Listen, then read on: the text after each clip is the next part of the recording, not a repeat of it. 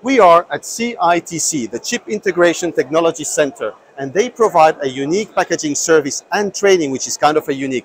Marco, tell us a little bit more about this fact of that you do. What do you see that you do as a service and the training aspect? I found that quite interesting.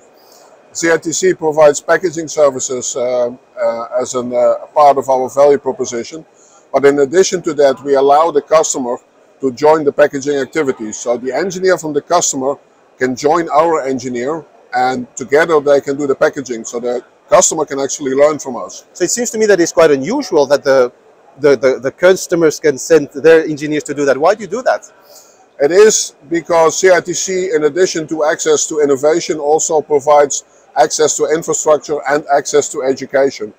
Okay, the educational part is very important. Every company I visit, they kind of mention it. We need more trained people. So you play an important role into that. We do it to broaden and to strengthen the ecosystem around photonic packaging.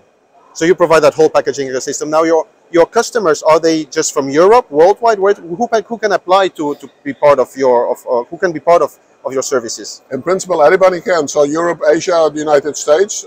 At present, we are focusing on Europe.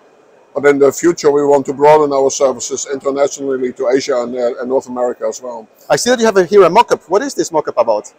Actually, the mock-up just shows a little bit an overview of our capabilities, in the sense that in addition to the photonic packaging, we also provide services in semiconductor packaging. So we can do everything from advanced die attach, advanced wire bonding, photonic passive and active alignment. So we provide the complete portfolio. Is this a sample of what you kind of do? What is it?